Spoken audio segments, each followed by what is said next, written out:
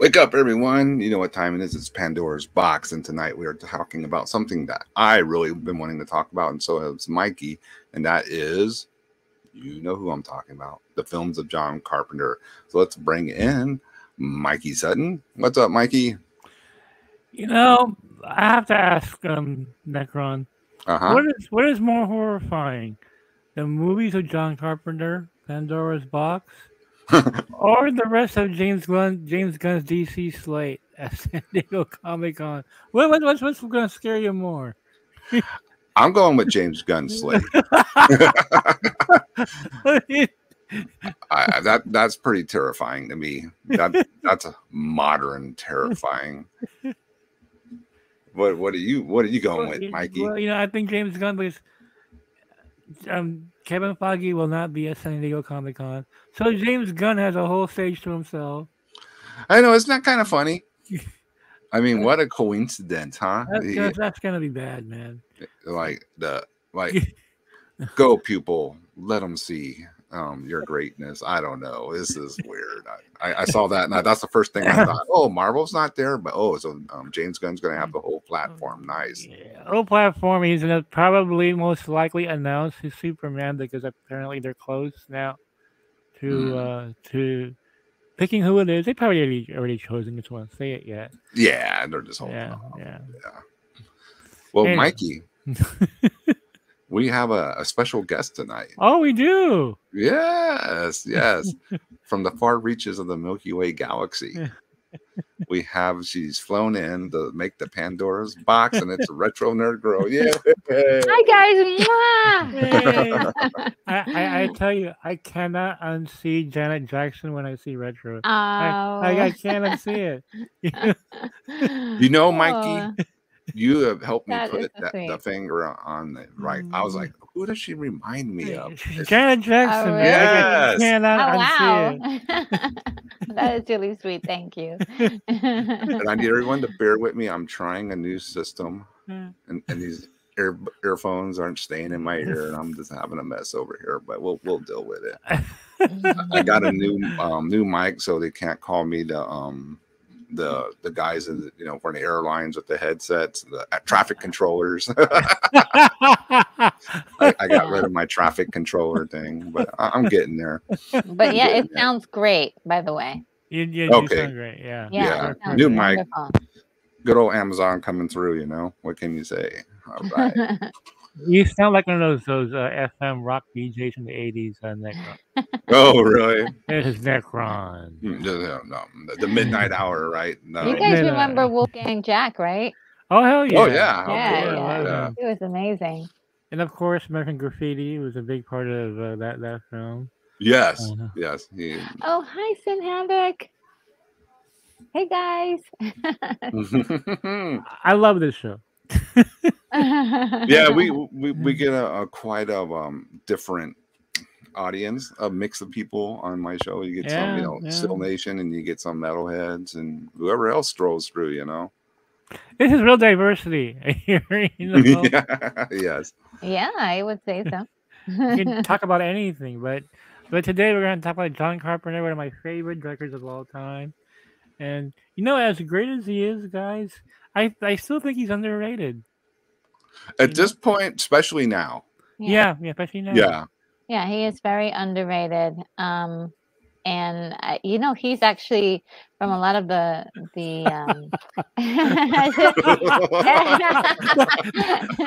that's a great one. That is one of the best chat quotes of the year, man. I think we're gonna have to give you a star, dude. Very good, DJ Hammer. 666. All right, fucking awesome. It's been on the news all day long. Like, why would you? It has been, right? Holy shit! You see how small that is? Oh my god. Bro, there's no way you can put me in that thing and say, okay, you're going to go to the bottom of the ocean now. My ass wouldn't fit in there, okay? So small. You're just like, this is how it's going to happen, so it's not even a problem. How small? Dude, I'm 6'2". There's no way in hell. Oh wow! I didn't realize you were that tall. Yeah, no way sitting there. That's not happening. Yeah, and you're pretty tall too, right, Necron? I'm 6'1". Yeah, so just a little bit. Yeah, we're pretty tall dudes. I think what isn't Sky like 6'1", 6'2" too? So get out of here. Yeah. You're like the perfect height for one of Zack Snyder's movies. There you go. There you go. He would cast all of you never guys. know, right? you never know. Weird things have happened. So yeah.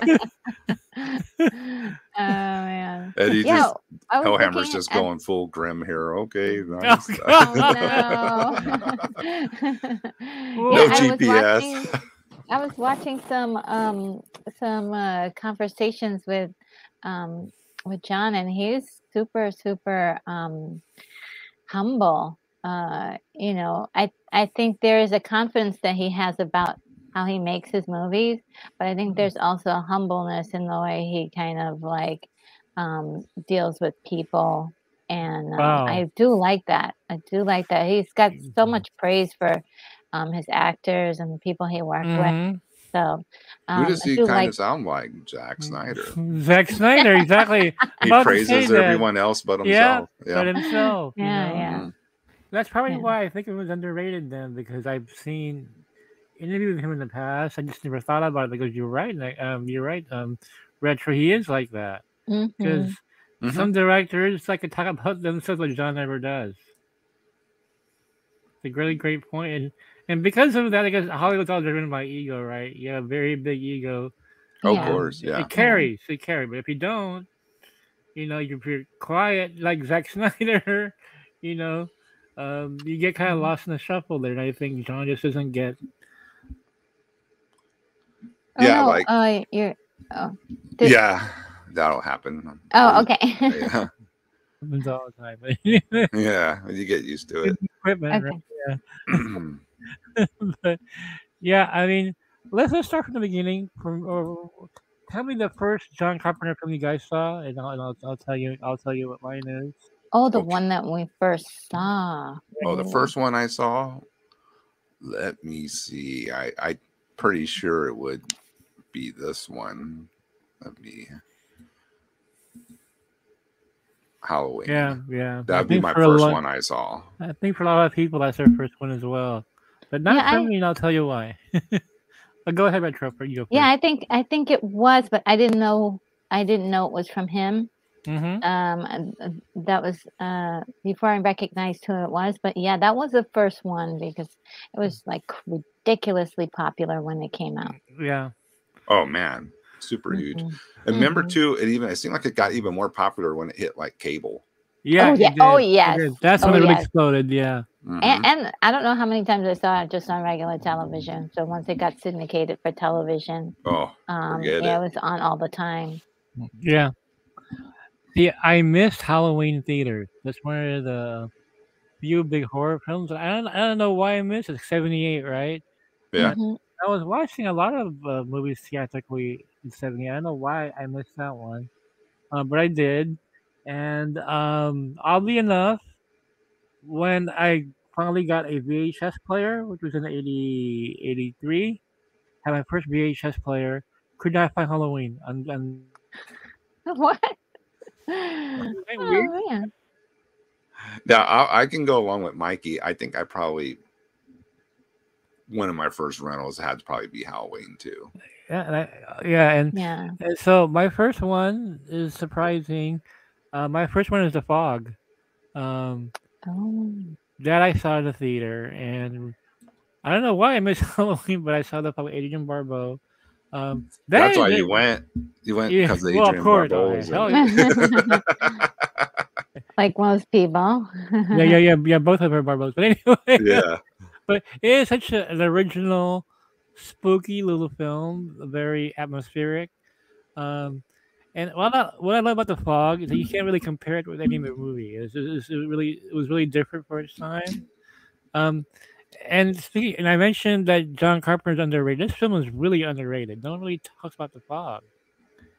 No. Yeah, it is. It isn't really talked about. I haven't seen it yet. Oh man, you haven't seen it? It looks really scary, and You'll love it. I'm a pansy. So yeah, it's gonna take some convincing for me to watch it. But I did watch a few key scenes because, of course, it's like YouTube and the internet will show you will spoil a movie for you and show you all the the big scenes. So I've seen a lot of those scenes, and it looks really creepy. It's definitely creepy. With the glowing eyes and the fog, and like you can't see anything in the fog anyway. And so and if I know the pacing of John Carpenter's film, I know it's going to be creepy, like even when nothing is happening, because that's he's got that down. That buildup of dread, intensity and dread is definitely in the fog. Like it just keeps building and building and building and building, and it's like the fog just keeps creeping in more and more and more, right? And didn't John Carpenter do the soundtrack for the fog? Because people don't discuss that either. He does his own music because Halloween. I'm gonna see if he did. I think he did do it for that one. There's a couple of things he didn't do. Let me see if I wrote that down. Like I don't own any soundtracks, but the fog would be one I would like to own because I love the music in that movie. I bet you he did because he sounds like it. Yeah, it seems like it. I can find out in a few seconds. Actually.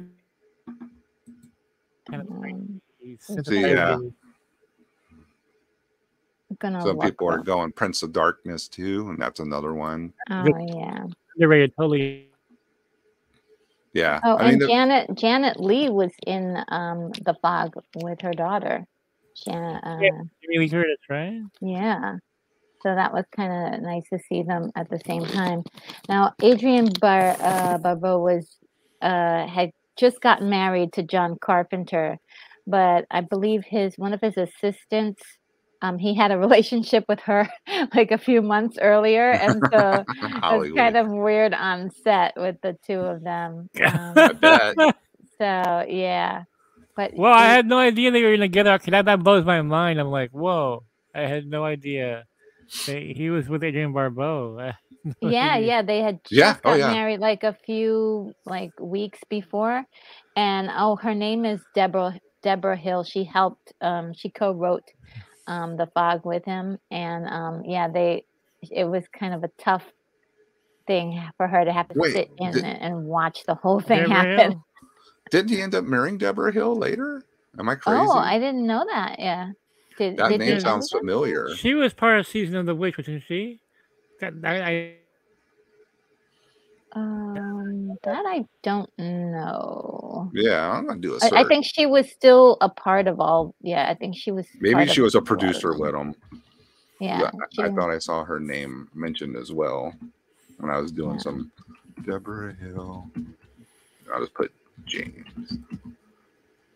She was probably a producer, right? Because I know. Yeah, she was a producer on this film too. She was a producer on a lot of his films. They just had a great working relationship, and so it got it became more than just. Check this out. They both had a loved one, a producer named Deborah Snyder. Oh.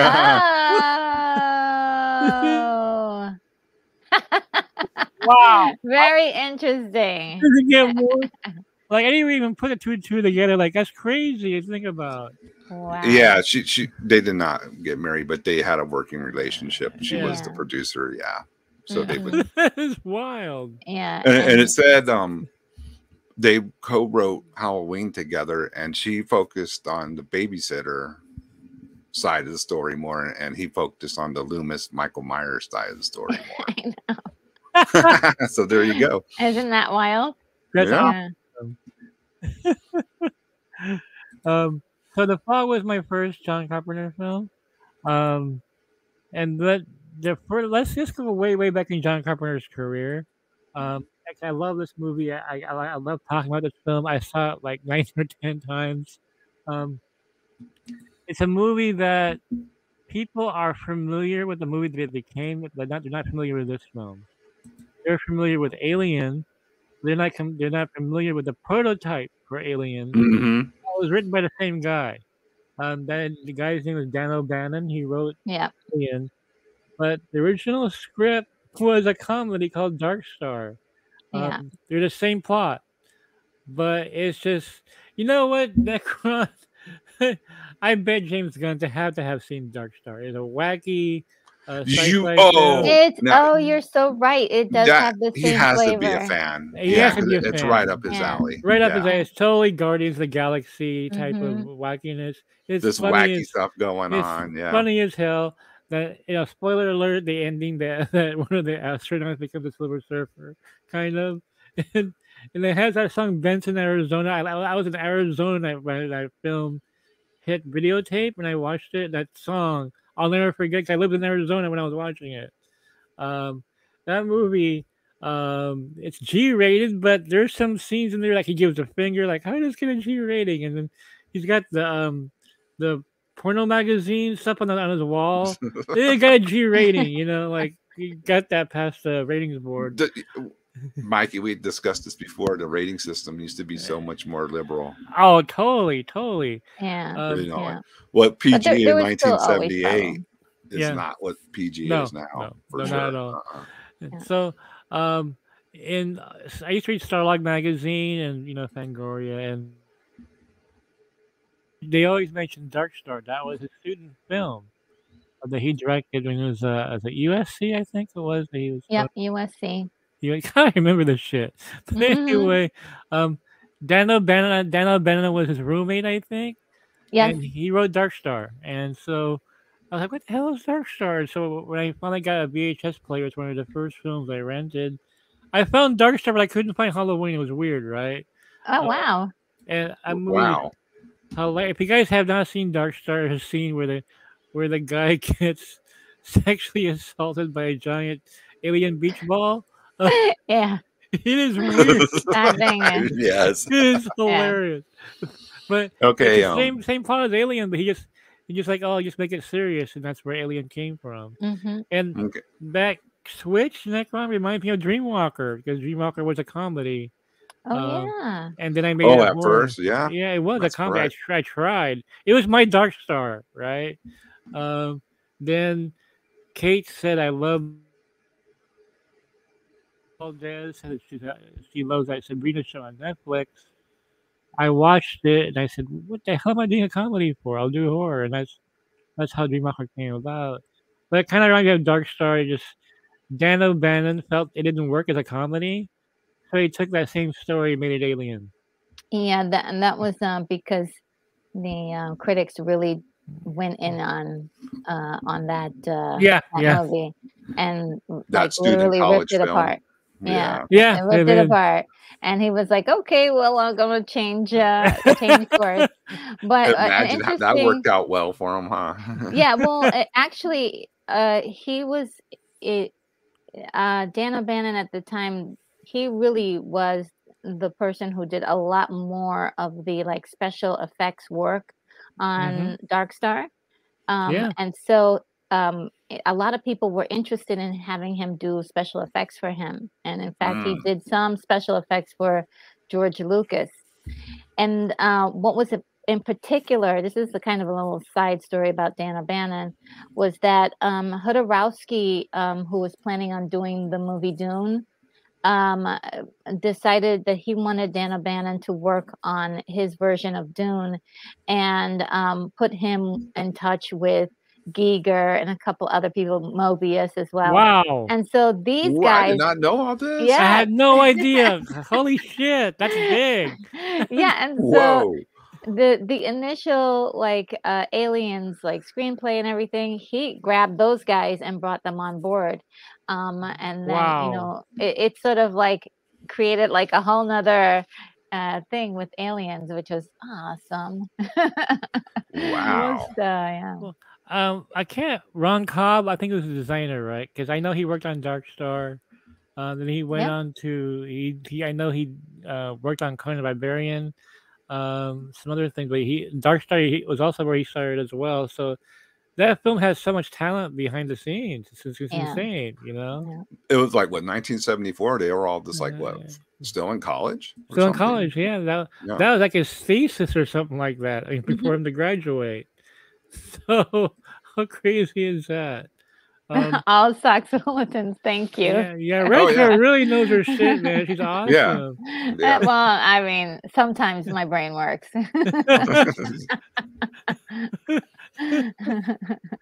That's funny, Retro. Okay, now we talked about the fog and I mean we can probably Halloween, obviously, the big slasher movie that really doesn't show a lot of slashing in it. Most of it is implied or behind off camera, which almost kind of makes it better because your imagination runs wild on like, what the hell is oh my god, what's going on there. Halloween, I mean, just in my opinion. Yeah, it's the classic of the classic. They can't top it. I mean, I know they went in a more gorier route later on in some of the later Halloweens, but the first one still the director does the great job of not really showing you the gore and making you imagine it. Yeah. That's a tough thing to do. And of course, just that music. Music alone. Oh God, that's the best. That's the tone. Like, and it just keeps going because at first when you hear it, you're like, okay, this is interesting, and then it just keeps cycling over and over and over again, and you're like, okay, when is it? Oh my God, it's gonna. It just kind of drives you insane while you're watching. How can one note down? It just like it just keeps building the tension up, man. Speeds up and everything. It sounds really unsettling, right? Yes, it's intense. I have a little Halloween story for you too. My girl cousin, was really into horror films. This is back in '85, and she never saw Halloween. No. So one day, because in the Philippines we used to rent like 15 movies a week, because they're only 10 cents in American money to rent movies. So we read 10 cents. Wow. Jeez. I love it. I've got a dime. Yeah, exactly. And you go crazy with that even back then. Yeah, oh God, totally. And then since the movies were all bootleg, they're like unlimited copies, right? So you could, so that 10 cents you can keep it for a week. You don't care because they have like 50 copies in the back anyway that they made themselves. And so we rented Halloween. And she felt it wasn't gory enough. It was like, where's all the blood and everything? She was disappointed. Which goes to show you that film was very, very reined in. It was not. It gets a reputation of being just like Texas Chainsaw Massacre. It gets a reputation of being super gory, and it's really not. I mean, it's all implied off camera. Yeah, there's blood. There's blood on the knife, but yeah. I think that's way more scarier to me. And especially, I mean, that last, there's kind of like a scene where all of the bodies are all like in one room almost. And it was just like, wow, this is gross. And I think it's just interesting. I like that movie a lot. It just does so much. Just for the time, it's perfect. Well, I think one of the most effective, eerie scenes in Halloween was when the cops arrived at little kids holding a knife. Oh, yeah. The babysitter. Yeah. Like, wow. It's just disturbing. It's creepy, yeah. Fraser has a question. Who's more famous, Stephen King or John Carpenter? Well, Stephen King. Stephen King, Stephen King, yeah. And I think it's because of all his names in all those books and everything. So. Yeah. Also, there's more output from Stephen King. He's written more books than John Carpenter has done movies. But hey, we're gonna combine the two during a show today for one of the films. Jamie Lee's performance, that's true. It's excellent. Oh, yeah. It's great. Oh, this is a great answer. Rat is more famous, Fraser. What's up, buddy? Okay, and DC Talk, he says he loves The Fog. I think The Fog is probably one of my top for John Carpenter. It's just, and again, Retro, it's not gory. Like if you actually watch it. It's not. Yeah, from what I can see, a lot of people get snatched, and then the fog happens, and but it's just the glowing eyes and it's kind of gets me. I'm like, oh no. Moral of the story is don't double cross pirates. Oh, okay. Yeah. They're gonna get their bounty one way or another, right, Mikey? Oh Yeah, man. exactly. And That's actually cool. the glowing eyes, I picked that up for Dreamwalker as well. I used to have on Facebook. I had one of the glowing eyes pirates as my avatar. Like, oh really? I just thought it looked so that's cool. crazy good, like scary, but cool at the same time. And that one too has an excellent performance by Adrienne Barbeau and Jamie Lee Curtis too, are fucking killer in it too. Especially when she has to go on top of the lighthouse and fight with them. Remember, Mikey? Oh. That scene is intense, man. I think we lost Mikey for a second. That's okay. No, we're talking about John Carpenter, Fraser. Not Hellraiser. So I want to discuss. Let's talk about Hellraiser. He's tried. I just realized something like Zack Snyder. John likes the same actors like Zack Snyder does. And I wanted to bring up probably the most influential. Okay, maybe not one of the most influential for a second under Halloween is Escape from New York. With Kurt Russell. Yeah. And that's not his only film with Kurt Russell either. Yeah. No, he loves Kurt Russell, man. Yeah, they're great together. I mean, okay, I'm just gonna be honest with you. When I was a kid and I saw Escape from New York, I basically wanted to be Snake Plissken. Yeah, I think I was like, that dude's the coolest, dude. He's so That's why I'm kind of wearing this little. Like trying to do.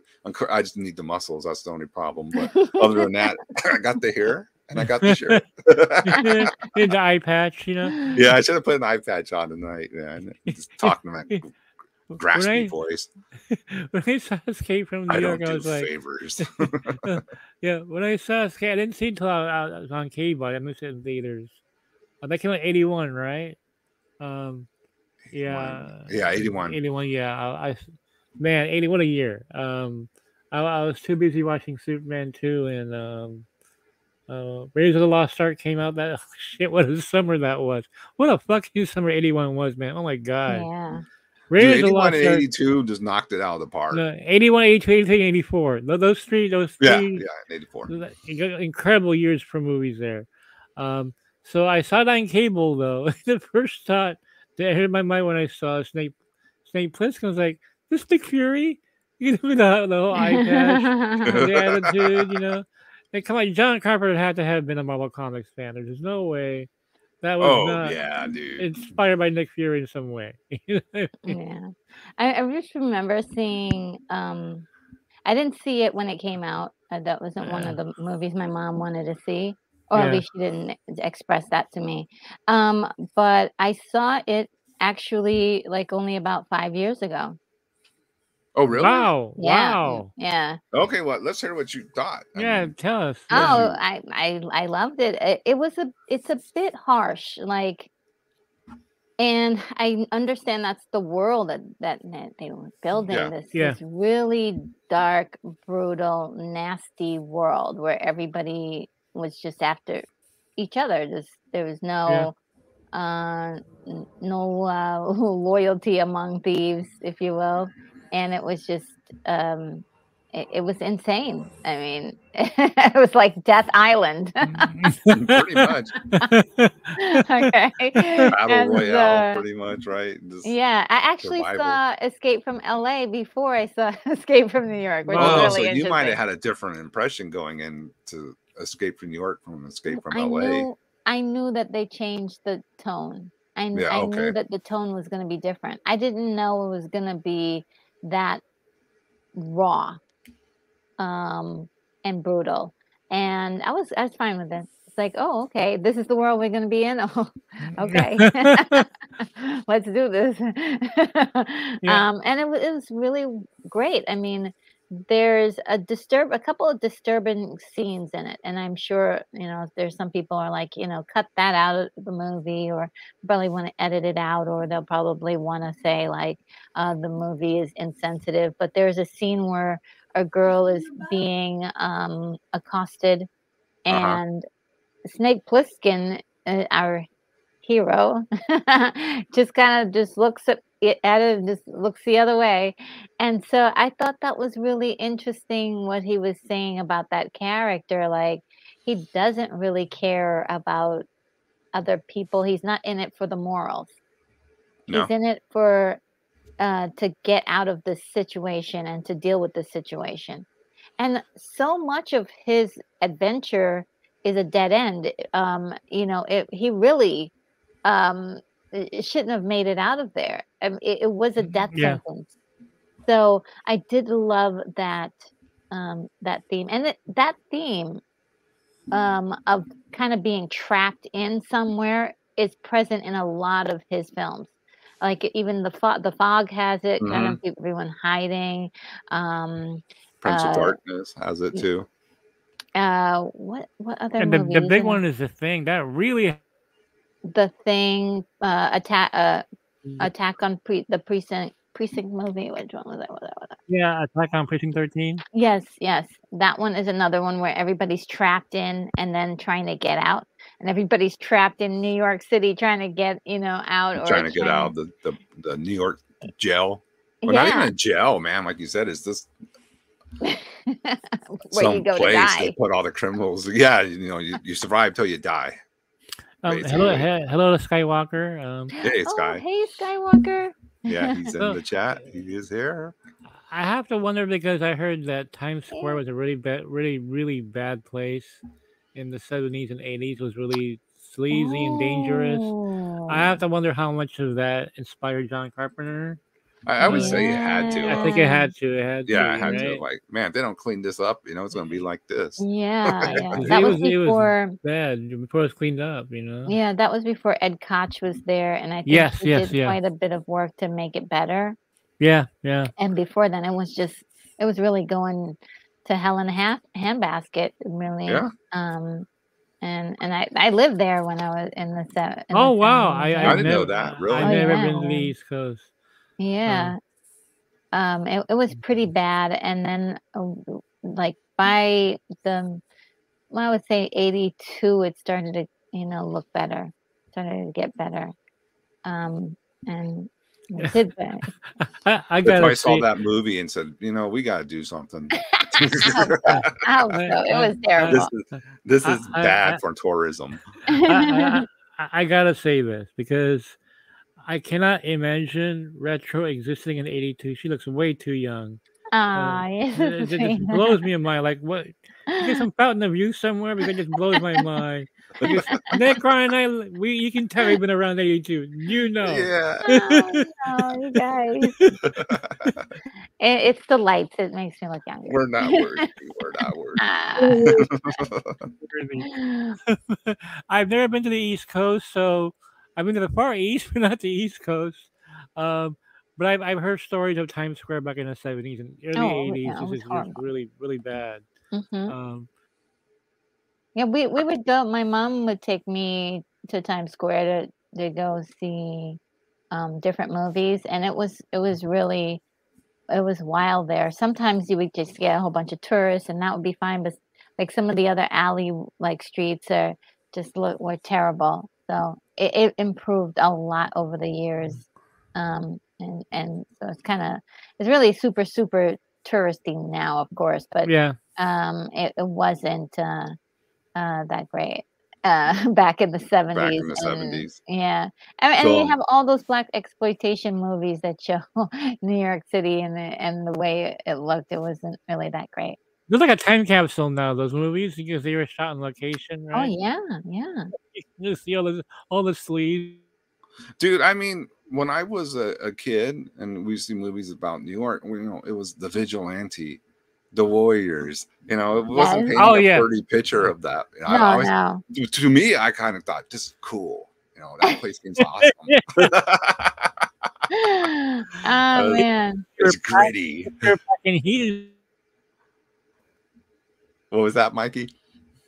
If you're packing some heat, it'd be cool, right? Yeah. Oh, well, me as a kid, I had images of me, like I was a meat snake pussy. Whatever. But I thought, yeah, man, I'll have a gun. I'll be able to get it. I'm thinking about movies like Miss 45. Not sure if you guys ever seen that film. Abel Ferrara, early 80s, against that whole dirty New York type of thing. Go see Miss 45. It's like a revenge film from like 80, and it takes place in New York, and it has all that kind of, sleazy, dark, a vintage New York. So another one I thought was really, there was 2 Al Pacino movies that I thought was really, like, Serpico was really like had that flavor. There's one I can think of right now easily. Cruising. Have you seen Cruising? Oh, and Al Pacino? Yeah. That's a rough one. That's a one watcher. That's a one watcher. If you can even handle, one viewing of Cruising, oh my God. Yes, you're talking. Remember all the warnings that came with that movie? Yes, there are tons. Yep. That film would not exist today. No way. How was that? How was that even made? That was even back then. It was like pushing the envelope. You were really pushing the envelope. I don't think it's even on streaming. They might be too scared to carry that movie. Oh, and then Skywalker. If you didn't see that, that got me a real mic now. That's why I probably sound better. You sound really great. Sounds fantastic. My air traffic controller headset has been retired, and I got a real microphone. So, yeah. I just thought of a topic. Why don't we do an episode about sleazy New York? About movies that 70s. Yeah, dude, that'd be a good one. That show that side of that we don't see anymore. You mentioned the Warriors, a great film, Walter Hill. I love that movie. Oh man, I'm a super fan of the Warriors. Oh my God, that movie. That's what I think of when you say like terrible New York. I think of the Warriors. This brings me back to our boy John Carpenter. Because I'll get on the Warriors tangent and I'll talk about how awesome Ajax is and all that, and we'll be here all night. But what I didn't know was that he wrote scripts sometimes, because there were parts of his career where it wasn't really being treated very well, especially after The Thing and also after Escape from New York. So one movie that he wrote for was this movie that shows New York and its kind of griminess just a little, but also the sexiness of New York too. Was a movie that I absolutely love called Eyes of Laura Mars. I don't know. Wow! He wrote that? Yeah, he co-wrote it. I had no idea, clue. Wow, that's talented, man. Yeah, that movie is so good. That's a great film. Yeah, it's a nice thriller with Tommy Lee Jones in it, and it just is. Who was the actress in that film? Her name is escaping me, but gosh, I should know because she's like one of my favorites. Yeah, she was just. It'll take me a moment to find her. I think I saw that on cable about 30 years ago. Yeah, that used to be like one of those HBO regulars. Yep, it was. Yeah. Here it is. Faye Dunaway. It's right on the tip of my tongue. Oh, geez, yeah, she's a network. Yeah. And Brad Dourif is actually in it. And you know who else was one of the writers in the story? Tommy Lee Jones. Wow. He must have been young at the time. Yeah. That's really interesting. I didn't know that. But yeah, I love that movie. And at the end of it, Barbara Streisand sings this really incredible song that I always loved, called Prisoner. And it's just really amazing. Are you listening to all the names you're dropping in this movie? Like, it's a who's who. of like famous people from then. It's crazy. I know it's one of my favorite movies. It's Eyes of Laura Mars. You know what is one of my favorite movies? The Thing. By the way, we gotta touch on this before we. My God, dude, man, this movie. I tell you. Now, Retro, did you watch that one? I did not, because it's too scary. I can't. I tried, but I have seen like probably all of the scary parts anyway, because I wouldn't say it's actually scary, as it's more intense. Intense, yeah. Yeah, it's intense. Retro, don't feel bad, because I have a story about the thing. So I think it is. That's one of the top 5 best movie-going experiences I ever had. Oh. 82. The film flopped when it came out. It came out with E.T. You don't want to see a dark. Oh man, one evil alien, one nice alien. Yeah. People went in on that movie so hard. And the critics didn't get it. Now it's a classic. Back then it was not a classic. It was so I saw destroyed. I saw it at the Base Theater, Look Air Force Base in Arizona. August 82. I still remember it. So the theater's packed, right? It was one night. The only showing for one night, so we go in there, and these filled with GIs, man. Some of them had uniforms on still. Like, this really fucking scary. It's not gonna scare me. Yeah. We're not pussies here. Like, they're like bragging about how this film's not gonna scare them, right? Oh boy. My wife said it was scary. Come on, don't fucking scare me like this, right? So the movie starts, and if you've seen the movie, it starts with these guys trying to shoot this dog in the Arctic. Like, what the hell is going on? Yeah, here? Like, why are they trying to shoot that dog? Shoot a dog, right? And so anyway, it gets to the blood test. This is like the best scene in the film. They're taking a blood test to see who has the alien inside, right? So the suspects are all tied up, right? And they're all sitting next to each other. And all the GI are just like, yeah, this film's not scary at all. What is this stuff? They're just blood tests. Come on. And I'm sitting beside these dudes that everybody's bragging like it's no big deal, right? You get to the blood test scene, right? So each of them, they're testing the blood to see if they have an alien inside them, right? And so one of the tests, they open up that little plate thing, and all of a sudden the thing comes out of the blood. And the GI are like, fuck this shit. They're like screaming and popcorn. But it was done so well, right? It was so well. Weird and whoa, what the hell? And the thing is like coming out of the blood, right? And it's climbing all over that dude. And he's like, get me out of here, get me out of here. And he's like trapped in his chair. Oh yeah, he's handcuffed next to him in the chair. He can't get away from it. All these crazy macho dudes were scared as hell. They were like screaming, yelling. I'm laughing my ass off, right? I'll never forget that, man. Never forget that.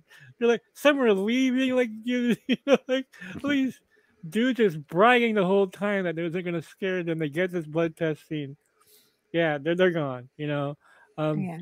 I have seen polls retro where people were asked what is the scariest part of any film you ever seen. It's always in the top 10. The blood test scene. The blood test. Really? Because it is so intense. Like Necron said, it's really intense. Skywalker says nothing beats the electric paddle scene. That scene is. I've seen that. That was awesome. Because that's so unexpected. It really does startle you because you're not expecting anything in that scene like that, and like, what the? The chest opens up and that head pops out. The head with like spider legs. I mean, dude, what is this? 1982? This is weird stuff, man. Like no one's seen anything like this before. No. I believe Boutine did the effects for this one. Oh Rob Bottin. Yeah, classic practical effects. Yeah. Remember the dog transformation at the beginning? Like, what the heck was that? Like, it's still weird to this day. It's still weird to this day, and yep. I love the fact they use practical effects to makeup effects. I mean, they were very real. They're still holding up. They're holding. Yeah. They're still holding up. CGI can't pull that off because it looks so real, right? Yeah, like if you compare the CGI effects being done in the 90s when it was just they used it for like everything. Oh yeah. Versus like some of the stuff that was used in the 80s and the 90s, 80s and the 70s. It's like that stuff really holds up. Yeah. Well, because it's real material, and if you pull it off well, it looks real. You're not, computer graphic. I mean, and what they can do with the lighting and all that too of the scene and all that, and later on, you know, you can make it look pretty damn real. I think we're still trying to figure it out because there are certain like movies even today, and I'm like, you know, there's so many things you can do that look really lifelike, but some things they just haven't figured out completely. Yeah, for sure.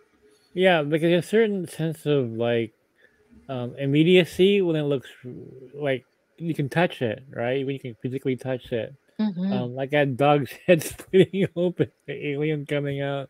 It was creepy as hell. I love the fact that the alien didn't really have an ending. Like you didn't know which of the two had the thing inside them, Kurt Russell or the other guy. And they're just like, we're just waiting it out. We're gonna wait it out to see which one was infected. One of them was infected, but you didn't know which one. Yeah, you wouldn't know. You didn't know. It ended on a cliffhanger, kind of. So, I heard rumors that he's actually thinking of making a direct sequel to He is, but to bring that up, and I'm kind of saddened by it because I don't want to know how that ended up. You know what I mean? Like, I want to leave it to your imagination, like which one had the thing, but if they had a sequel, it'll answer that question, though. But, you know. And it's funny because Necron, some of the critics who didn't like it, they compared to because the thing is a remake.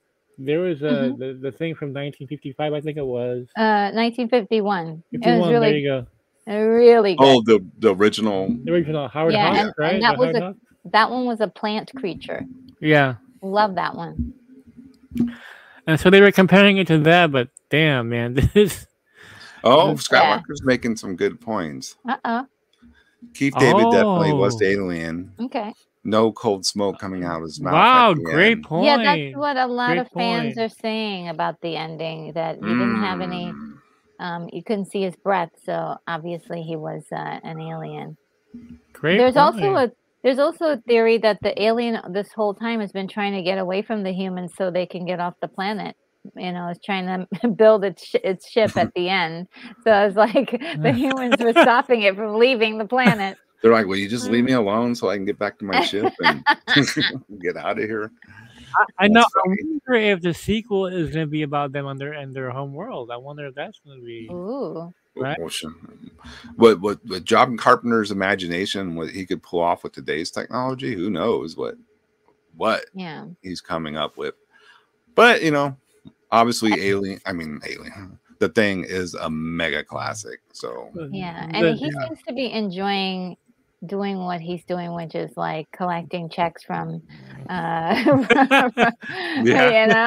for doing nothing, and also he's like enjoying his music. So I don't know. Yeah, so he saw that he tours and does his movie themes and all that in his rock and roll band, and just having a good time. Yeah. But what about this one? He I think he changed course a little and made this movie. Yeah.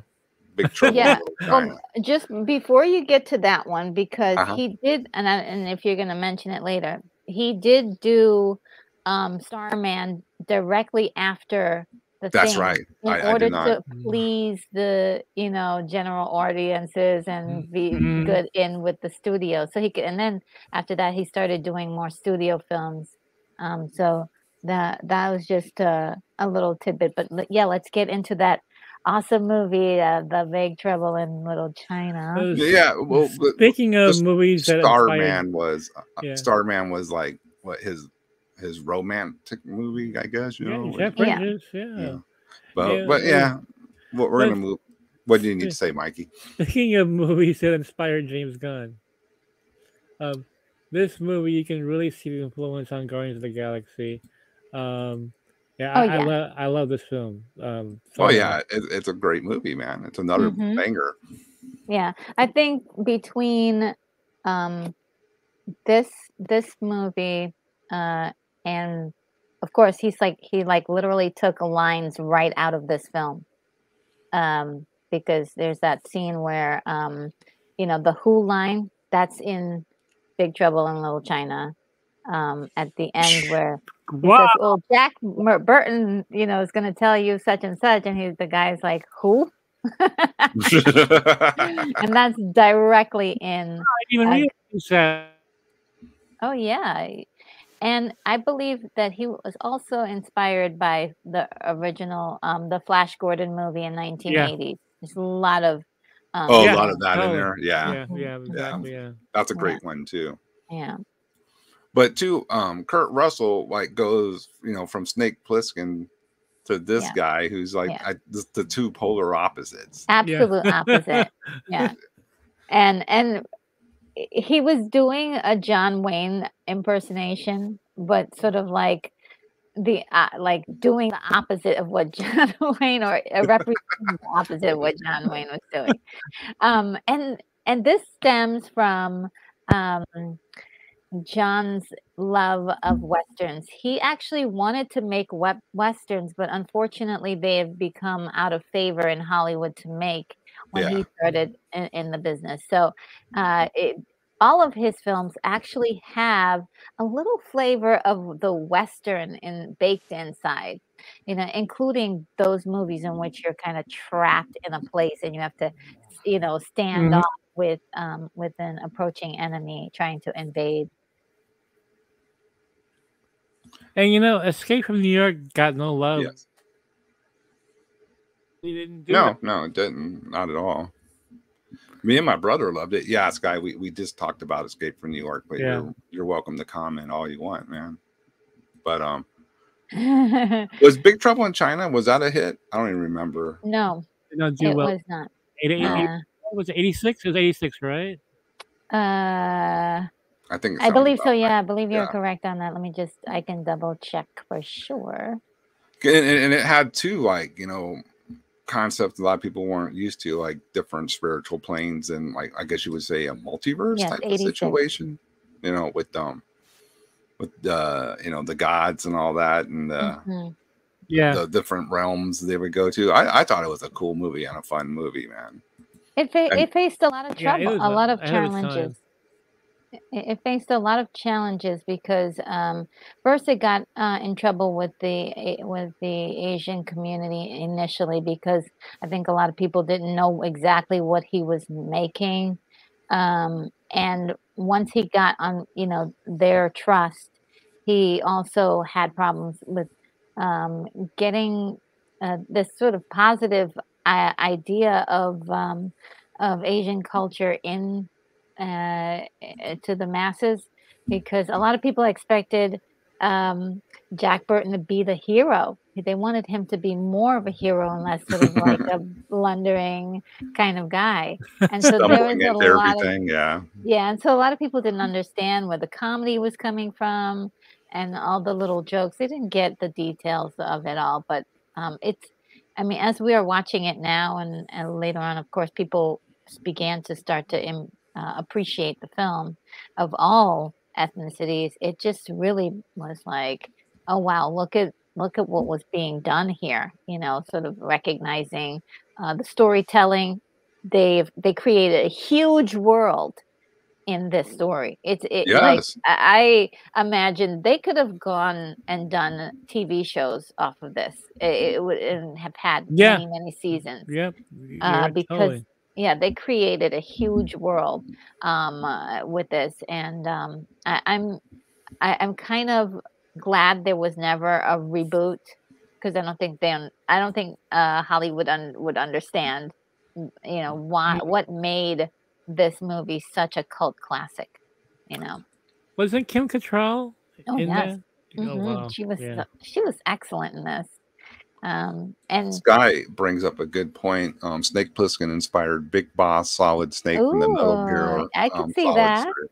Yeah, I could definitely see that. Yeah, and him and Leon always talk about that. The strong silent type, deadly, silent and deadly. Yeah. Man, it's been a long time since I've seen Big. So long. Which one, Mikey? Big Trouble. I haven't seen it in a long time. It's been like I think again 30 years since I last saw it. Oh wow! So it's like last time you saw it was probably at the theaters. Well, I watched it a few weeks ago, with on my channel as a watch party, and we had so much fun. So I urge you to see it again. What streamer is it on? Do you know? I had it. It was from Amazon where I saw it, but Okay. let me see if I do a little quick Google search. Maybe sometimes it'll tell you where you can watch it. You know I what? got I my actually, DVD. I'm I good. actually never saw Escape from LA. I never saw it. Oh yeah, it's hilarious. It's just if you're it's nothing like the Escape movie at all. Escape from LA? Yeah, Yeah. I never saw the Yeah, sequel. you're gonna probably be disappointed. I mean, it's real campy. Yeah. It's more for fun. It's It's played for it's a fun, man. parody. It's like a parody, if you will. Did John do the sequel? Yeah, Yeah, he did. yeah. Yeah. So you can see Big Trouble on Tubi for free. There may be some commercials for that. And I think you could pretty much buy it anywhere. But Tubi is the only place I think you can see it for free. Okay. But with commercials. And it's fun watching these films again after all these years. You know, it's been a long time. Well, at times too, you discover things even now that you didn't realize back then. You're like, oh, I see what they're saying there. Mm-hmm. Yeah. Mm-hmm. I mean, because I think there are a lot of movies that I saw when I was a little girl that now they have a completely different meaning to me now. I'm understanding what what some of the subtext is saying in the story. Whereas as a little girl, I thought it was cute or cheeky and made me laugh or whatever.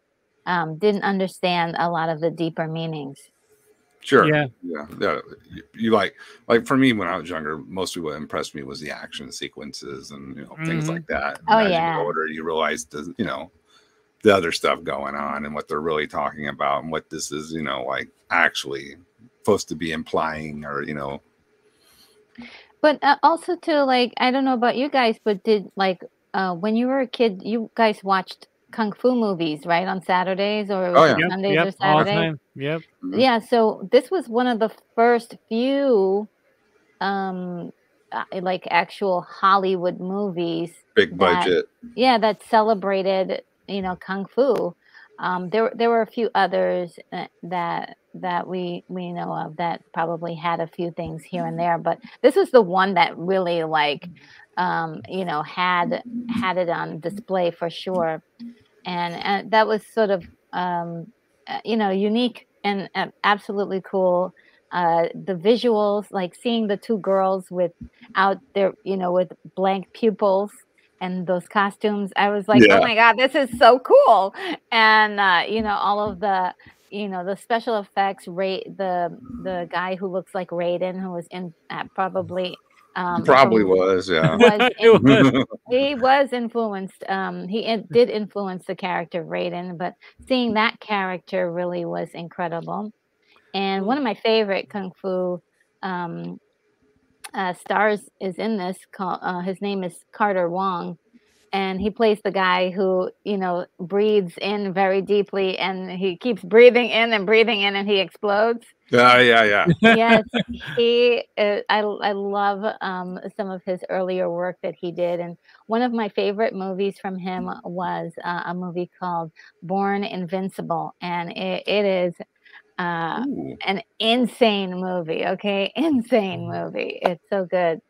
But yeah, these just to give these actors a platform.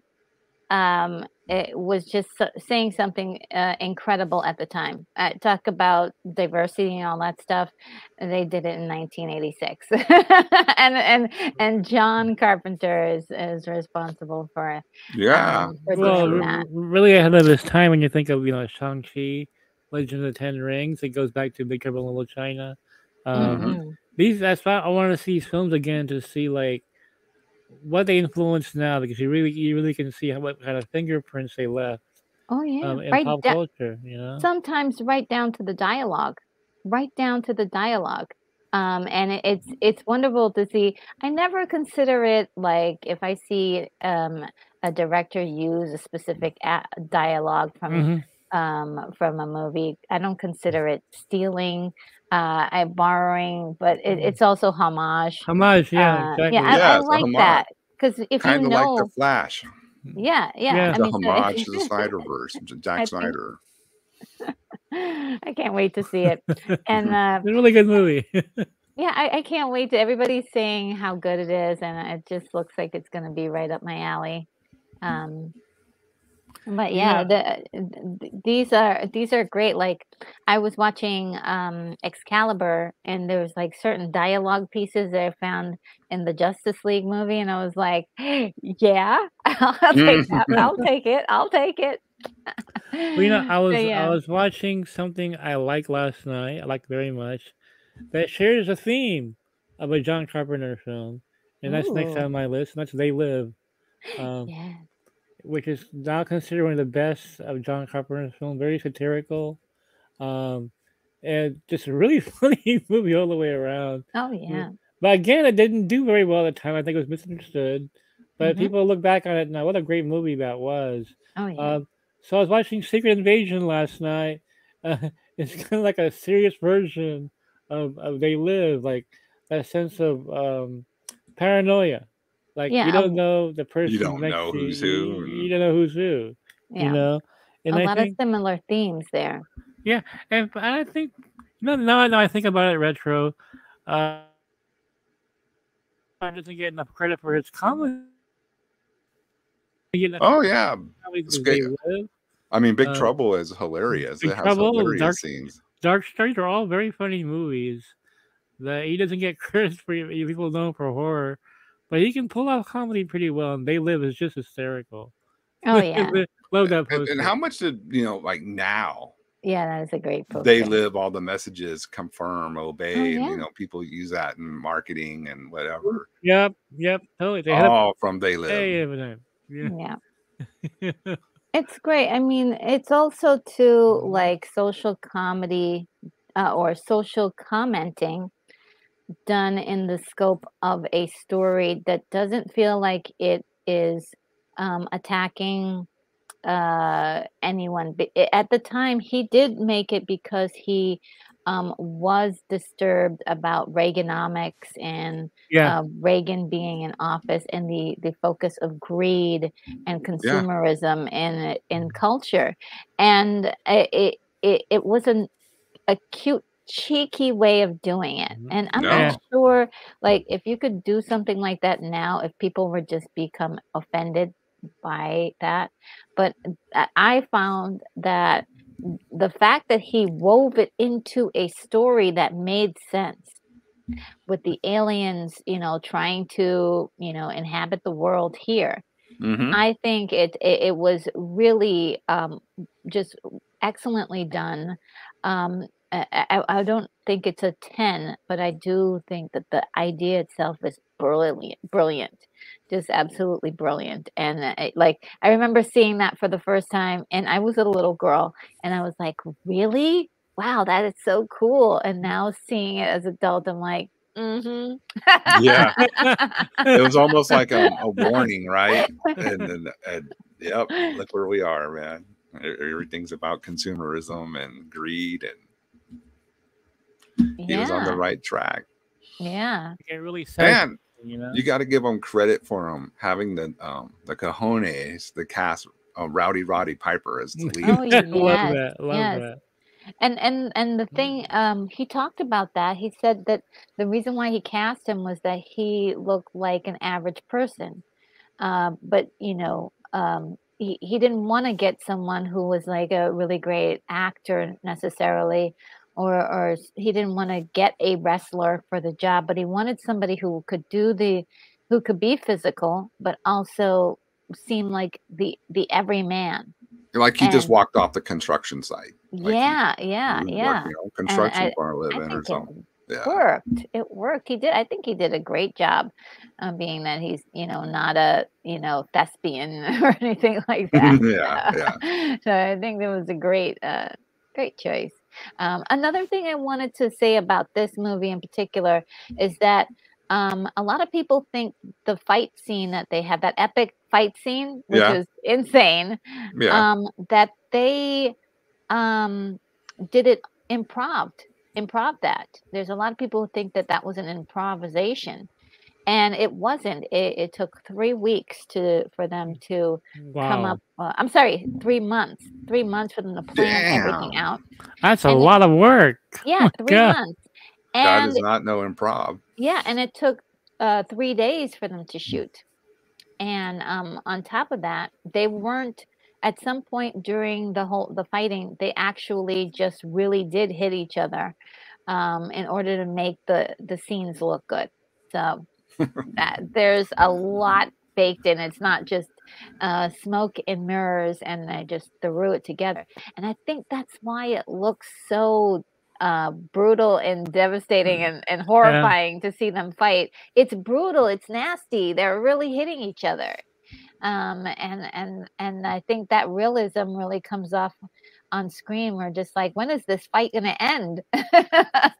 It does. It goes on, and you're like, dang, how are these guys still standing? Yeah. I just realized something. He cast a wrestler just like James Gunn, Dave Bautista. So there's another thing in common. Oh, wow. But no, I love They Live. I saw it on. I didn't see it in the theater. I saw it could disappear pretty quickly in theaters. I did see it once it got on videotape, and I just could not stop laughing. That film is just so funny. Mm-hmm. And it's more relevant now than ever. And don't forget, the drones. The little drones flying around like they got nowadays, spying on everybody. That's is already thinking about that. That's crazy. That was 87, right? Is it 87 where They Live? I think 87 or 88, maybe somewhere in there. I can find out right now. Maybe 88. I think, I'm pretty sure it's 88 now. 88, yes. 88. Yeah. 88. And let's talk about this one for a minute. Prince of Darkness, Liquid. Yeah. Now that one I did not see, so you guys will have to fill me in on all of the details on that. Man, it's been over 30 years for me. But I saw this on cable around 1990, I think it was. It's a very dark film. I remember that. Oh yeah, it's a horror movie for sure. Yeah. Basically it's a church, and they discover I mean, it sounds cheesy, but in the context of the movie it isn't, but like liquid evil. Oh, this is the one with the green thing. Yes. Okay. Yeah. And it's just, Alex Cooper is in this movie. He's one of the vagrants that are outside of the church that they're kind of trapped in. And but one of the best scenes in this movie is like the mirror scene, because the demon or the Satan or whatever you want to call it, makes like comes actually through it, and like with the hand and everything, and it'll make you double take, when you first came home, and not want to look in the mirror because it was freaky, man. Ooh. Yeah, it was really freaky. Make you afraid to look in the mirror. And that's another one like we were talking about, where you're like, he likes these movies where you're kind of trapped and you're trying to get out. Well, it's really on display in Prince of Darkness. Now, like Mikey, I haven't seen it recently either, so I can't remember every detail, but I did remember that it's intense. It has that really dreadful feeling throughout the whole movie. Well, that's one of those films that just it sticks with you because of how you feel when you're watching it. When you're done watching, we lost you. Kind of heavy and it gets creepy is what it is. Is that not necessarily gory or anything? It's just creepy. Yeah. I just want to. This film also bombed, by the way. He's got a long list of bombs. For some reason, just movies. People don't get his movies until they come on cable and they watch it over and over again. Then again, they become popular. They become popular, right? Now, there's one film he did that kind of made up for the fact that the thing bombed. And that film is my all-time favorite John Carpenter film. Is Christine. Okay. Stop everything, everybody. That was a super hit back in the day. This is my favorite movie, okay, of his. So Same here. Oh my God, Christine. And I didn't even know it was a John Carpenter movie when I saw it. He always plasters his name right on top of all of the titles. And I didn't even know. I was just like, then after the fact, I found out, like, oh shit. Okay, so let me see if I can find out. There was a reason why. Okay, so it was back in 1978 that he decided that he should have his name on top of all of his films, which a lot of other directors don't do, but he decided to do that because he said that, you know, the name recognition for as being a director, you take the responsibility for the film being a success or a failure. And he wanted to put his stamp on every movie he did. And that was like from watching people like Hitchcock and other big directors putting their names on their films. So I thought that was unique because a lot of his films do have his title, his name right above the title. And so, you know, like it's John Carpenter's Vampires, you know? Yeah. Again, being ahead of this time, it's branding, which is so common now. With the internet and everything, you know, like it's not Geekosity, it's Mikey Sutton's Geekosity. So there's my name attached to it. A little bit of history here. I read Stephen King's novel, Christine. Yes. In '83, at the height of my Stephen King obsession. I love that book. I read that book in 3 days, which is very fast for me. I could not put Christine down. When I heard that John Carpenter was doing, I did cartwheels. Like my favorite horror director is doing Christine, right? Oh yeah. Words cannot say how much I love this film. Good. It's a very faithful adaptation to the book. You read the book; they're both very, very much alike. Even has some of the same dialogue that's in the book. I love the soundtrack. You got all the songs from the book in the film. I love the look of the car. I love the acting. Who's that? Keith Gordon? I think Keith Gordon was just brilliant. Oh, he's on fire. He's on fire. I mean, he just really looks like he's possessed by the car. I can't imagine anyone else playing that role. I can't even. I tried. I was like, okay, who else could play this? Nobody can play that role like he did. Yeah. I mean, he's just insane. And the way he's able to play it like really nerdy and quiet and very humble in the beginning, and then turn it all the way up to 11. And be like a 50s like biker boy, like with the jacket and everything. I was like, oh my God, I love the 50s influence on this. In this movie. Oh, for sure. It was wonderful. Well, he becomes the Dr. Jekyll, Mr. Hyde thing. I mean, he really becomes a different person. He looks different, acts different. Yeah. You see the arrogance flowing through him, you know. And what I love the most retro. Uh-oh. What were you saying, Mikey? Yeah, say that again. Oh, he's got a good mic drop right now. Uh-oh. Yeah. So the car feels like she's got her own personality. Oh, yeah. Oh, for sure. The way that Carpenter directed. See, I'm saying her. See, that's how I pictured it was. I'm calling the car her. Yeah, I mean the opening where she's, you know, we're seeing her going down the assembly line. Okay. Yeah. We know she's alive because she's already starting to play music, and the first song she sings is "Bad to the Bone." Bad to the Bone. I'm like, yes, she was born bad. Period. Which is a lot different from the book, where the book had the car possessed by the dealer's brother. He was an actual spirit that had control over Arnie, and it was I love the change that the car was just was its own entity. Yeah. And had this relationship with whoever was her driver. And whoever came into, all the passengers as well. She had relationships with them. If she didn't like them, she'd try to get rid of them. Yeah, pretty much. Mm-hmm. They're getting taken out.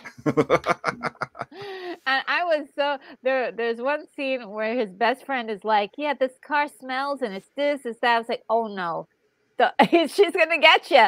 And luckily she doesn't. And but it's one of those moments where I was afraid for that kid. Because of the way she was a character that loved Arnie. And showed him love, because you remember the first time when the car gets completely crushed and just demolished by those bad guys. He says, show me. And then she's like, she turns on those headlights.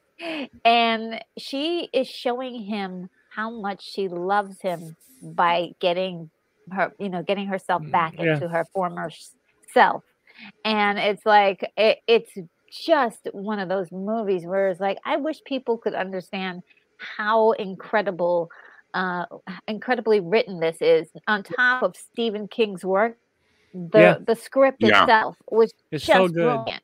It's a great movie. Brilliant. And when you describe that scene, the show me scene, I mean that the music pops into my head, that synth music that I'm pretty sure it's Carpenter. Yes. That's his totally style right there. Oh yeah. It's like it starts playing in my head after all these years. It's like how effective it was, But I just remember the lights come on. I'm like, that's what a badass scene that was, That was incredible. Another scene that was really, it left a big impression on me was the main bad guy. When it was his turn to kind of, for Christine to take care of him. Yeah. It was done so simply. It was just him running, and you hear his footsteps, and he's running, and he's looking back, and he's running. And the tension, you want the car to get him, right? Because he was a jerk before. You want that car to get him. But at the same time, it's like, when is it going to happen? When is it going to happen? And just, it just was done so well. Just beautifully paced. And I think that's one thing I would say is John Carpenter's superpower is his pacing. He knows how to very good point. Slowly build something up until you get to the crescendo moment where things happen, and you're like, it feels satisfying, but also it scares you a little, So it takes you on a thrill ride for sure. Well, he just he doesn't do like a peaks and valleys. His is always like you said, it's a constant ride. And then you get the climax, and then boom, the ride's really going crazy. Yeah.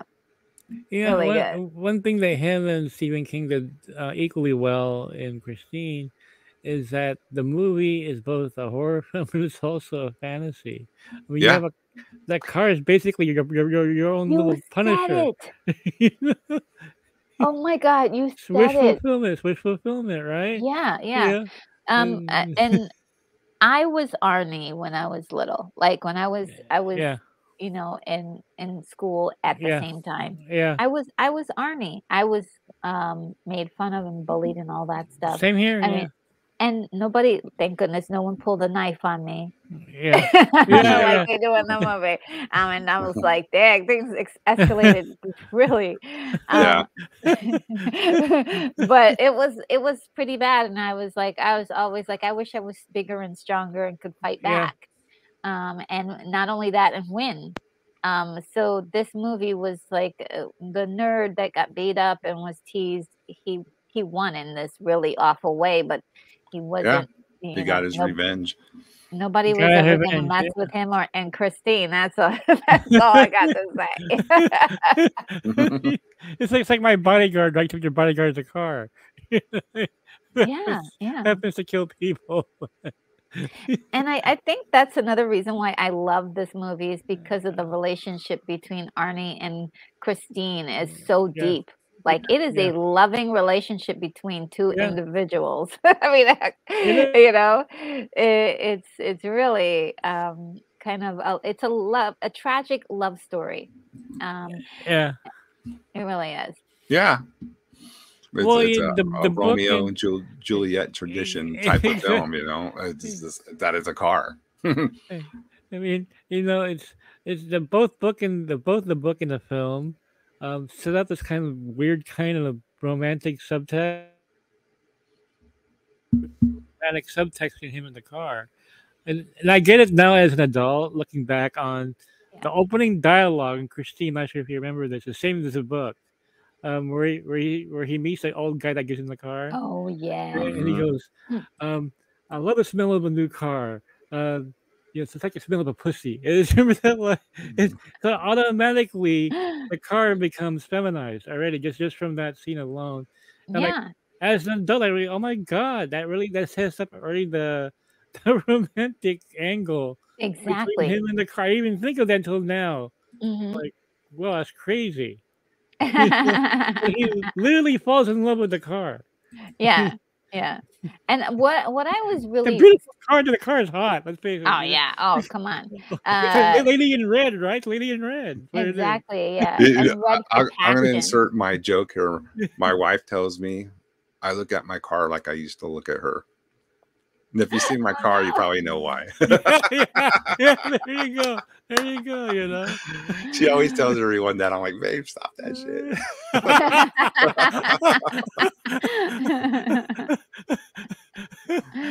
See, But I gotta I get it, man. I gotta see that film again. I gotta see. It's been too long. Oh yeah. I mean, Yeah, I need there's a so refresher many. for sure.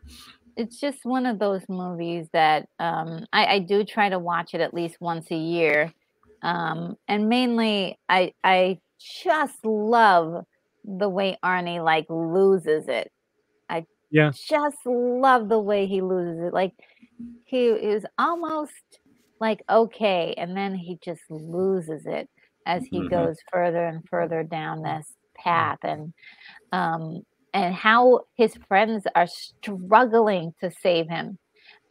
They are trying to reach him, trying to like save him from the inevitable, and they can't reach him. It's almost like he's on a drug, and that's it's sad too. It's a tragedy. It's a tragedy, but it's a wonderful storyline. I can't get enough of Christine. One of my all-time favorite movies.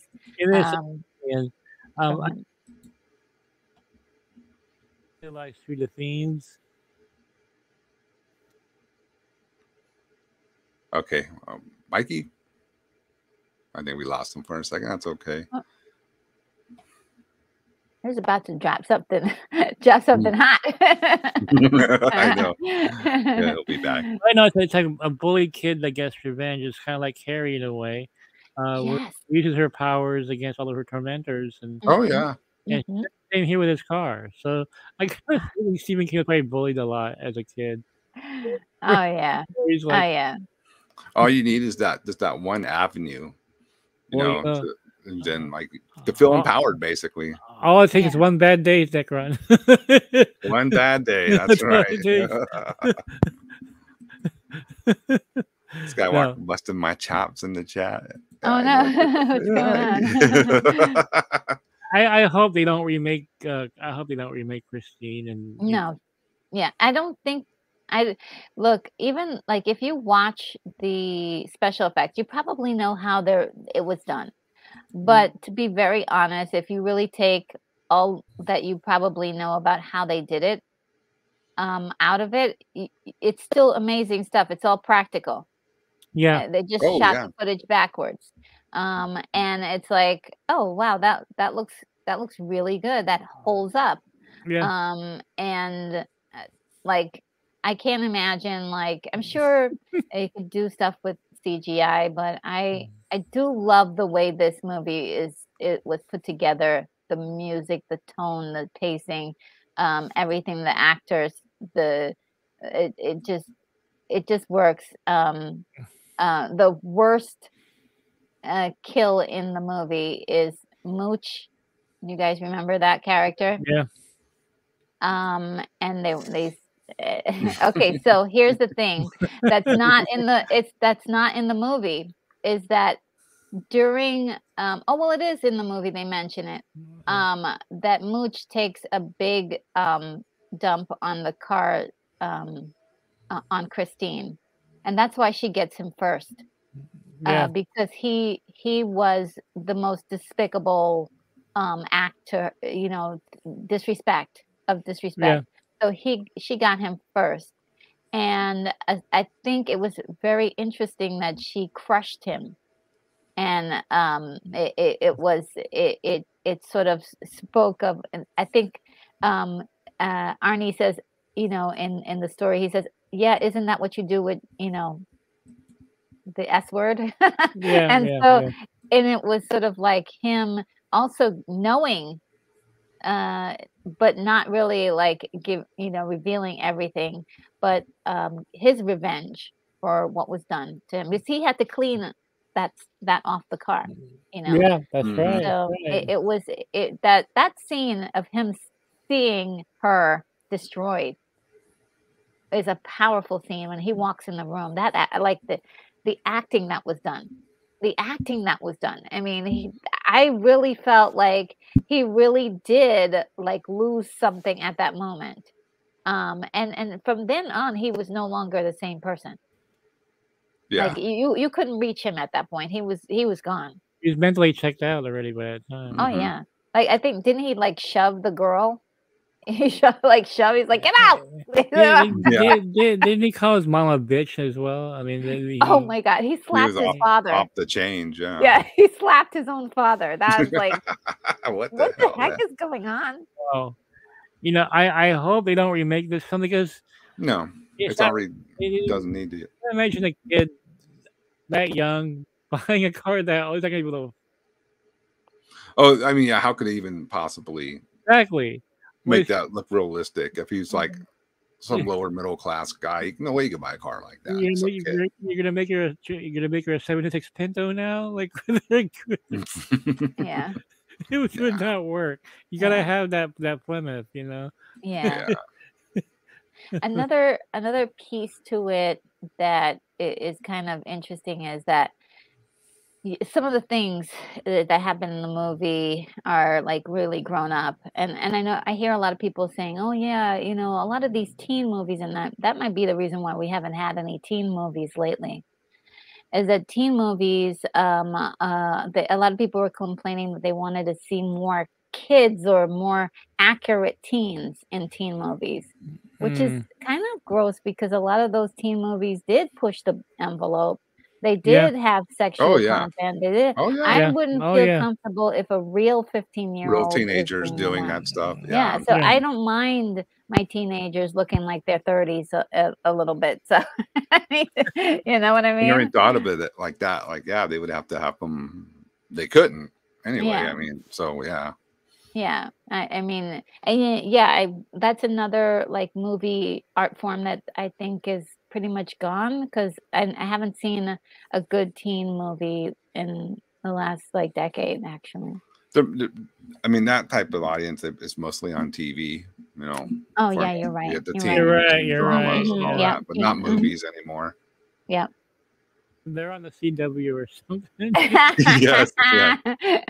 Exactly. The CW is all that at that point. The CW, oh God. Call money talks, bullshit walks. Oh man. Fucking Frasier, the American Pie. Yeah, okay. So let's do quick rapid fire on his later movies here. Sure. Let me see. I actually like this one a lot, In the Mouth of Madness. Have you seen that one? Yeah, it had Hayden Christensen in there. Anakin Skywalker. Oh, really? Yeah. He was a kid screaming in the car, on the bike. Was he? Shit. I mean, that was Hayden Christensen. So, yeah, this one is basically, it's his love letter to, like, what, H.P. Lovecraft? H.P. Lovecraft, yeah. It was okay. I mean, I didn't mind it too much. I don't remember that much. I remember Hayden Christensen. Yeah. Yeah, so it's about a writer who's basically looking into the writer who writes these stories, and he starts getting sucked into basically the world of the H.P. Lovecraft type of stuff going on, and it's a good movie. Yeah. It's not the greatest. I'm not gonna lie to y'all and say it's like it's great from New York or The Thing or something, but it's definitely worth to watch. It's watchable though. It's watchable. Yeah, it's definitely worth to watch. Yeah, it's John Carpenter too. Yeah. Like you can tell it's a John Carpenter film. Village of the Dam. That's a good one. I never saw that one. Yeah. This one is a remake. Kids, man. It's good. It's fine. Yeah, that one was a remake of pretty much it wasn't really that different from the original. But I thought it was really good. Yeah, it's enjoyable. And then Vampires. It's good, but it's cheesy. I like this movie a lot. Do you like it a lot? Yes, I like it. Yeah. It's James Wood. Yeah, James Wood is really hilarious in this. Kind of being like the machismo, leader, but he's got sort of a strange moral value. He's not the nicest guy, but he gets the job done. I saw this with my mom, and so the scene with who's the actress who played Laura Palmer on Twin Peaks? Oh, I forgot her name. You got me. She was. She was tied up naked on the bed. Oh yes. My mom was like, "Well, why is she naked?" And it was James Woods like, yeah. Why is she? They just want to throw a dude in there. There's really no purpose for it. Just to be edgy. Yeah, to be edgy, I get. Because really, why is she? I'm like, well, she was tied up because she had been bitten, but she hadn't turned yet. Yeah, but he stripped her down though, like. Yeah, I don't know why he took off all her clothes. I was so surprised. Why did he take off all her clothes? I think we know why, but we know why. I just remember that James Woods was great in this movie. So I just for him alone, but it was a funny movie. I thought it was a different take on vampires too. It was, yeah. I really enjoyed that. I like vampire movies, but it was very. It has like a really grittier edge to. It has the classic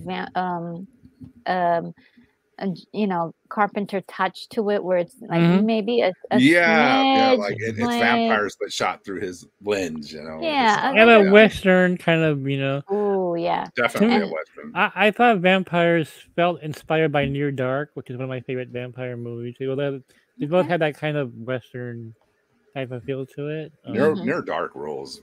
That's another. I've never seen that one. Oh, it's intense. It's not scary, but it's intense. It's good. It's really great. I love the that it was sort of almost like an action movie. It has a lot of action. The way it was set up, and it really never stopped. It just kept going. And it almost felt like it would be a continuation of the Salem's Lot, if there was ever I know there was a return to Salem's Lot. we can ignore that, but if there was an actual continuation, it would be sort of like that, because the main character after Salem's Lot was very much like a hardened individual at the end of that movie. And so I feel like James Woods really embodied that kind of hardness. He's seen a lot. He's experienced all sorts of different vampires, and there was just something that was like a wounded animal in his in the way he kind of did everything. He was not taking any more chances, and he just was he was really strict about his rules, and he was cruel and. I love that. I love that he, without giving him a backstory, they were able to develop this character and make him interesting. Yeah. Yeah. There you go. Yeah. And this is actually funny. James Woods' character Jack Crow telling the priest she laid. Yeah, politically incorrect. Politically incorrect, yeah, totally. You know, but I never see that now. it's called the real world. You know, it's not put through a filter. This is how it is. Whatever. Well, guys, I think. Fraser had a question. We'll answer him. Yeah. What is the worst John Carpenter movie that you think on your list? But I can't really think of one that's I can't think bad. of one. That's bad. They've all been watchable. I mean, the weakest one to me is The Mouth of Madness, but even that's watchable at least. Yeah. So I can't think of one. Yeah, I don't have any. You don't have any? No, I mean, Ghost of Mars is pretty good too, and people like really tear that movie up. I enjoyed it. I thought. Oh yeah, I heard that one might not be good, but I didn't see it, so I didn't see it either. Yeah, yeah, I saw it. I barely remember it. But I don't remember it being terrible or anything. Yeah. I honestly, and this might make for me, it might be Escape from LA for me. But okay, yeah, I could see why. Yeah. Compared to the first one, yeah. Yeah, compared to the first one, and I get it, like Sox was saying, it was satire, and I get it, but it just wasn't working for me. Yeah, I think he was going through something when he was making that movie, because it's not like any of his other movies at all. It definitely felt like again a parody, but it didn't have any of that. The tension of what was already laid into his other films. So yeah, even I wonder too if he maybe he was thinking he was just doing it on purpose, as a rebellion. You think it's going to be like Escape from New York, but I'm going to do all this other type of crap in it and see how you take it. Because that's the type of filmmaker he is. He's a renegade for sure. He's a renegade. He is, isn't he? He followed his own path. So it might all be intentional for a reason. Skywalker thinks Ghost of Mars gets hate because of Ice Cube. Okay, yeah, it's a good theory. Yeah, I don't know. I always thought everybody liked Ice Cube, but maybe I thought so too. But I mean, I didn't see the movie, so yeah, you can't talk about it. You can't be like these Flash people talk about a movie you haven't even seen. Yeah. So Fraser has a great idea, and I think it should be our next episode. Retro, the Stephen King. Love to have you back, Retro, for next week. Okay, let's do a Stephen King special. Let's do the best and worst of Stephen King movies. Okay, I'm gonna write that down. Yeah, a long list of. Christine's on there again for me. That's definitely. But there's so many. I got some for sure. I got Stand By Me. I love Silver Bullet. That's one. Oh yes. Okay. The first two articles. You're naming all my favorites. The first two articles that ever got published at around 87 were Ferris Bueller's Day Off and Maximum Overdrive. Maximum Overdrive. That's a great one. Awful movie. Wow. And so, in fact, I'm going to have you post the articles next week when I was like 19 years old, man. My first published work, I was 19. Yeah, I saw Maximum Overdrive and I saw Ferris Bueller's Day Off. Both great movies. I love Ferris Bueller's Day Off. That's my God. That's a great movie all the way around. Yeah. But Maximum Overdrive was the only film he directed. Yeah, I mean, he was that's right. under the influence for that one. You can tell he was. But it was the Green Goblin, man. I know, that's right. So, thank you, Fraser. That was a great idea because Fraser, you did good. I'm gonna give Fraser a round because usually everybody picks on Fraser. And just be able to talk about Salem's Lot. Classic. Oh my God, yes. Yes. You might need to section out 30 minutes just for me to talk about. Which had one of the creepiest scenes. You know what I'm talking about? One of the creepiest scenes ever. And I'm pretty sure you know what I'm talking about. The bedroom window scene. Yep. Which is that scared. Oh yes. That scared the hell out of me. The fog and the floating kid vampire. God. Dude, that was scary as hell. There's at least like 20 creepy scenes in the whole thing. And that's one of them. That's one of them. That's just one of them. I like too that they made the main vampire a Nosferatu. Yeah. He was just this Nosferatu evil vampire, man. There's two projects because was it a TV movie? So there's two movies that had scenes I cannot watch again. One of them is scary, the other one is Salem's Lot because they scared me so much as a kid. They still unsettle me. Like their memory is so vivid. Like I never saw Carrie a second time.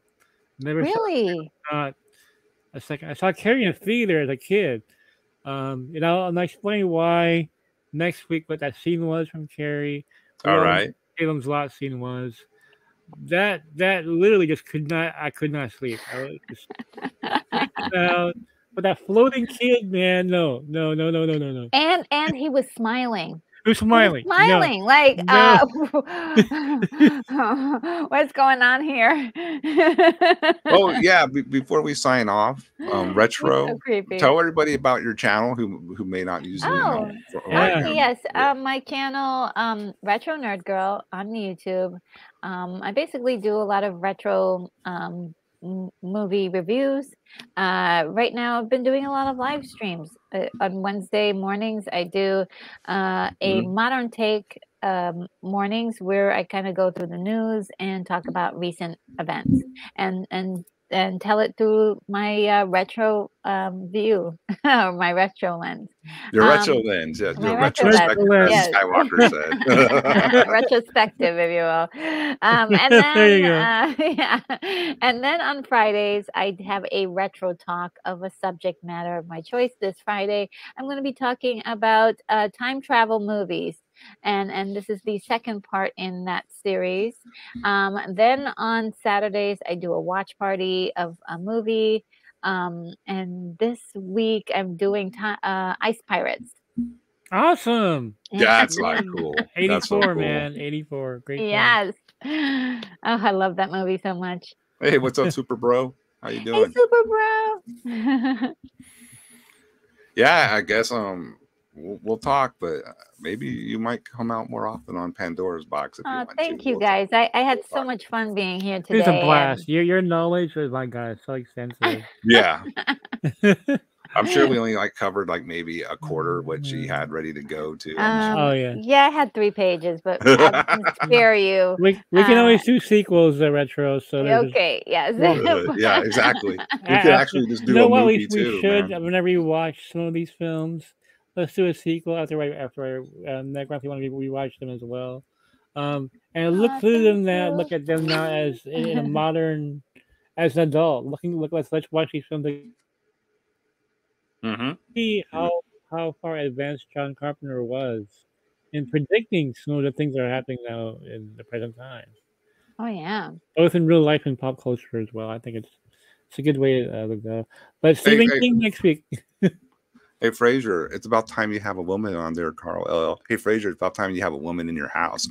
Oh, you just had nice. That's hilarious. I'm being a dick, Fraser. Don't get mad. Oh my God, no hammer! Oh my God, it's so wrong. Yeah. All right. Well, this was fun. I really enjoyed this. I love this. So, thanks everyone for tuning in and watching. And and if you're watching later, leave your comments. I will be back, I think, Friday night for a witching hour. So we'll see what happens. But I'm pretty sure I'll do that. Yeah. Mikey's everywhere. Mikey, what do you got going on? GeekOdysseyMag.com. But I want to make an announcement. So the Good Austin and I are going to be launching a new YouTube channel. Show. We're launching a channel. That it won't be a live show or anything. It'll be basically scoops and kind of retrospective on things in the past. Yeah, there'll be more details later, but the Good Austin and I have agreed to do this channel together. And, okay. I'll be doing the voiceovers for this, and Retro would love to get you involved in this somehow as well. Especially when we start doing spotlighting earlier genre films, fantasy, horror, and sci-fi. I think you'll be a perfect voiceover person. I'll discuss it with you. Also, Retro Nerd Girl is going to be in Dreamwalker comic book. She's in issue 3. Obviously, so is Necron. So Oh, thank you. Thank you so much. A lot of cool things coming up. Oh, when I said later, I meant later this week for Witching Hour, Friday night. Yeah. So no, not tonight. Friday night. And Skywalker and I have night shift tomorrow night. So. Yeah, go subscribe to Skywalker's channel if you haven't, because night shift's awesome. All the bombs you get on there, scoops. Thinking of, please subscribe to Necron's channel. Get into 1,000 subs as well.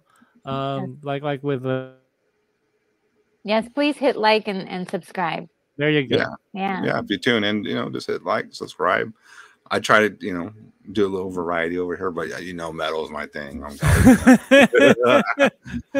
But I love movies too. And Saturday morning, I will be doing the cartoons and serial watch along. It'll be on my channel at it'll be 9 Central my time, so figure out your time zones. But we'll be doing starting season 1 of Justice League Unlimited. And those Justice League cartoons are just fire. They're very great. They rule.